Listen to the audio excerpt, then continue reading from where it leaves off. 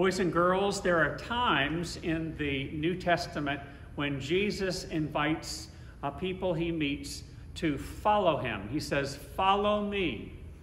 In our lesson today, he meets some people, especially John, and John asks, "Where are you staying?" And Jesus says, "Come and see," because apparently John has a lot of questions that he wants to have answered. So I want you today to feel invited, just as John was invited and other disciples get invited.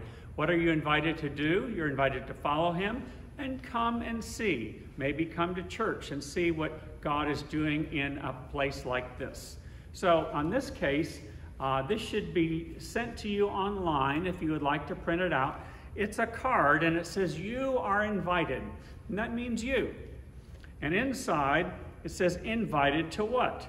And the answer is to follow Jesus. When? Now. You can begin right now following Jesus. And where? Wherever he leads you. That's wherever you're going, Jesus will be there too. RSVP, that means Respondez s'il vous plaît, which means to please answer. And here it says, "Yes, I will accept Jesus' invitation," and you put your name on that line, and you can show it to parents or grandparents or others. Or if you choose not to, you're going to say, "No, I cannot accept Jesus' invitation," and put your name there.